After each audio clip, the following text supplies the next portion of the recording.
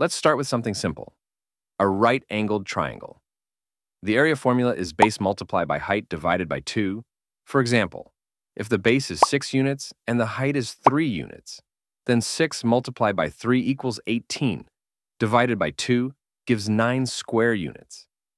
Simple, right? That's because a triangle is just half of a rectangle.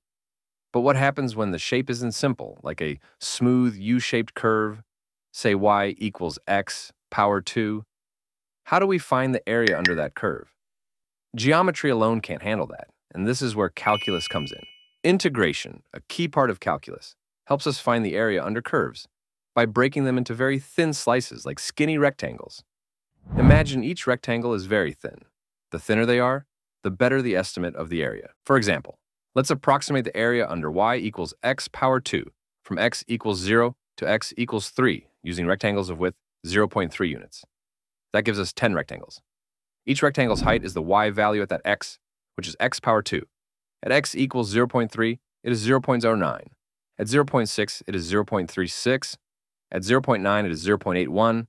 And at x equals 3, it is 9. Multiply each height by 0.3, add them all up, and you get an approximate area. But what if we make the slices super thin, almost invisible? We call that tiny width dx.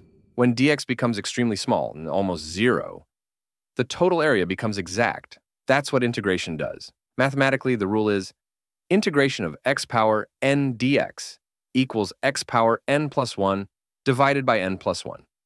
So for x power 2, it is x power 3 divided by 3. Now calculate from x equals 0 to x equals 3. 27 divided by 3 minus 0 equals 9 square units. That's close to our estimate, but now it's exact. Remember our triangle with base 6 and height 3? We can calculate its area using integration too. For y equals x, from x equals 0 to x equals 6, the integration of x is x power 2 divided by 2 equals 36 divided by 2 equals 18 divided by 2 equals 9 square units. The same as before. So where's this useful? Engineers use integration to design curved bridges and arches. Economists use it to calculate total income over time.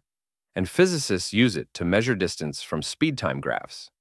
Integration is simply a way of adding up infinitely thin slices to get the whole picture. See? Not so scary after all. If this made integration a little clearer for you, give this video a like and share it with someone who's afraid of calculus. And if we hit 1,000 likes, I'll make part 2 with even cooler examples.